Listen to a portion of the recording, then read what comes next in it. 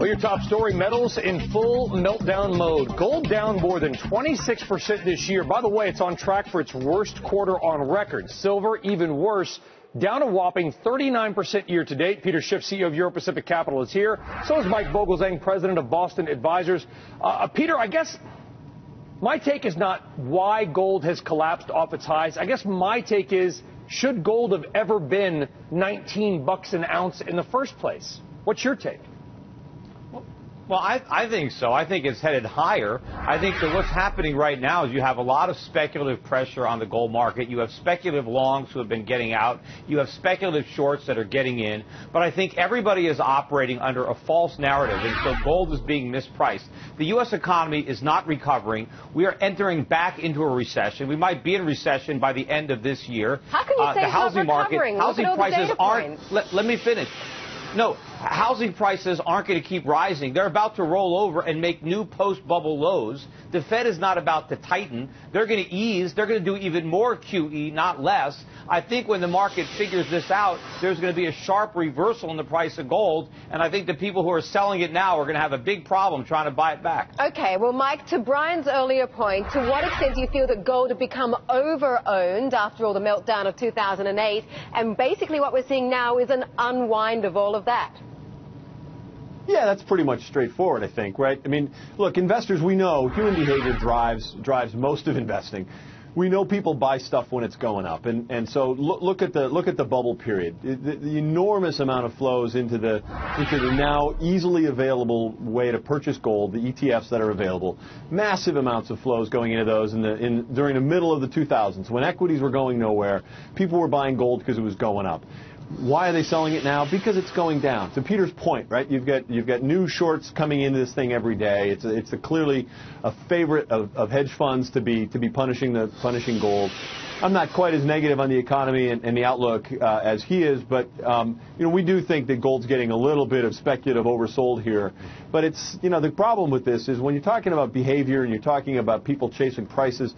Where's the bottom? It's really hard to say. Well, where is the bottom, Peter? I mean, how much does it have to go on until you we have get to to realize a real reason to get back in? Yeah, well, we know at $1,200, the majority of gold mines can't even mine it profitably.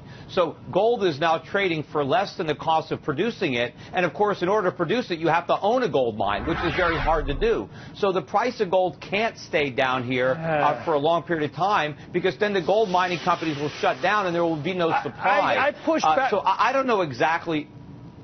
I push back a little bit on that, Peter. I've heard that $1,200 thrown around, and listen, I get it.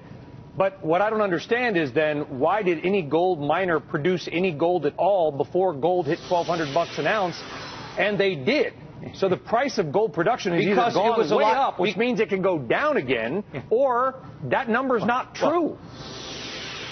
No, remember, there's been a lot of inflation that the government doesn't want to acknowledge, but you can see it in the cost of mining. Meanwhile, look at crude oil prices. They're still at $95 a barrel. I mean, so if you look at the gold-oil relationship, gold is extremely cheap relative to oil. So the cost of mining has gone way up. I don't even think the price of gold has kept up with it because there's so much more inflation in the pipeline than is generally perceived. But, again, there's an expression, I guess, in poker, don't count your chips while you're still sitting at the table. I think a lot of these gold shorts that think they're making a lot of money, let's see how much money they've made when they actually cover. Because I think when the traders figure out the true predicament that we're in and that the Fed is in and how much more money is going to be printed, I think gold could rise even faster than it fell. I mean, we've heard the inflation argument many, many times. I mean, for example, another big commodity investor, Jim Rogers, has said that we're going to get a wall of inflation because of all the central bank money printing. We just haven't had it yet. Don't you think that maybe, Mike, the inflation argument for gold is getting old? Well, no, we've had inflation. It's part of the reason why gold. Mike first, then Peter, you can get a word in. It's part of the reason why gold went up, right? It is the anticipation of inflation that frankly isn't coming and hasn't come and probably won't come, right? At least not for the foreseeable investable future. The unemployment, the job problem is going to continue to create downward pressure on prices around the globe. This is a 1970s argument that's not valid in today's world. That's why interest rates are still at secular lows, even though they're up from their lows, they're very low levels. This is gold. Gold does well in a negative interest rate environment. Interest rates are clearly turning slightly more positive. It's another reason why gold's going down. Look, the big elephant in the room is the central governments that own gold, and they can jerk this thing around any way they want. So, is it beyond reason to think that they're manipulating the price of gold to keep people into the equity markets? Wouldn't surprise me a bit. Really? It wouldn't. Because, listen, those things are going around, Mike. People are talking about it. Are central banks manipulating the price? You've got some of these conspiracy blogs that are always throwing this stuff up. How about the fact that it's just darn easy to sell gold these days because it's not just a wheelbarrow and a safety deposit box? Well, look, it's a piece of paper and a computer transaction. But why would it surprise you that they manipulate the price of gold when they clearly manipulate the price of the bond market every day, right? I mean, it's not.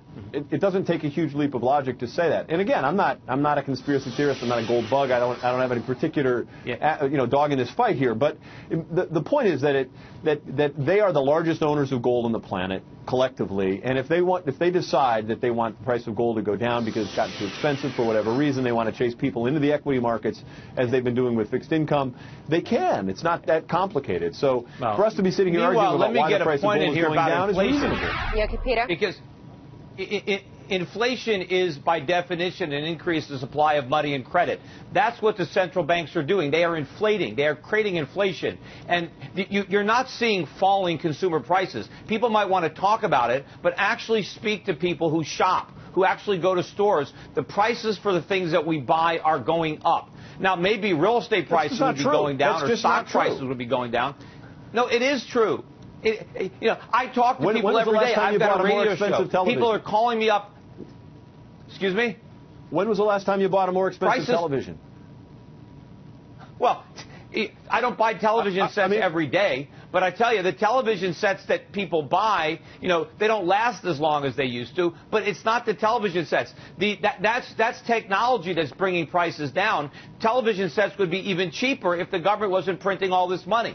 That doesn't mean there's no inflation. Fair enough. But the cost of living is going up. But it is going to skyrocket. But you can't wait until inflation is running out of control, until it's 40, 50, 100% a year to do something about it. When Nixon imposed wage and price controls, which I think was wrong, the CPI was going at 4% a year. If we measured inflation today the way it was done when Nixon was president, it's more than 4% a year. Guys, and I don't want to get into some wonky inflation argument for that. We need to bring in Steve Leishman, and nobody wants to do that. Mike, I've got a quick question for you, though, before we wrap it up, which is this. Whatever the reason gold is being sold, we know it's being sold. People are pulling in cash. Bonds are being sold. People are pulling in cash. Where is that money going? Well, a lot of the money isn't going anywhere. Go ahead, Mike. It's just asset. Part of the money is staying in cash, right? We're at an unsettled time. People are trying to find places that are going to be stable. I do think that equity prices are going to continue. Equities are going to continue to see inflows because they've been going up. It's really about that simple.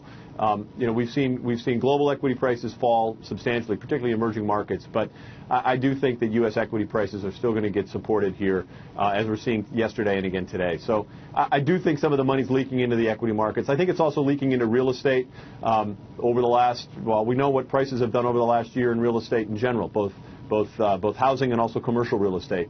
So, part of that's where it's going. I think everybody makes a different decision, but we know it's out of gold. Peter, very quickly, bottom line here, as gold has been going down and you've been continuing to say buy, buy, buy, have any of your clients or anybody actually called you up and blasted you for this and said, you've been making... Well, again, I've been telling my clients to... Yeah, look, I've been telling my clients to buy gold since it was under 300. I mean, I don't have a crystal ball on the corrections, but I think it's the clients of the brokers who have been telling their clients not to buy gold since it was under 300.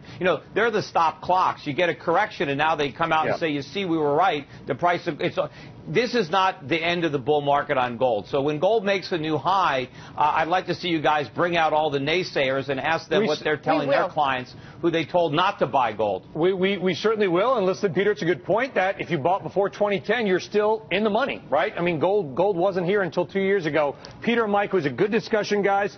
Thank you both very much.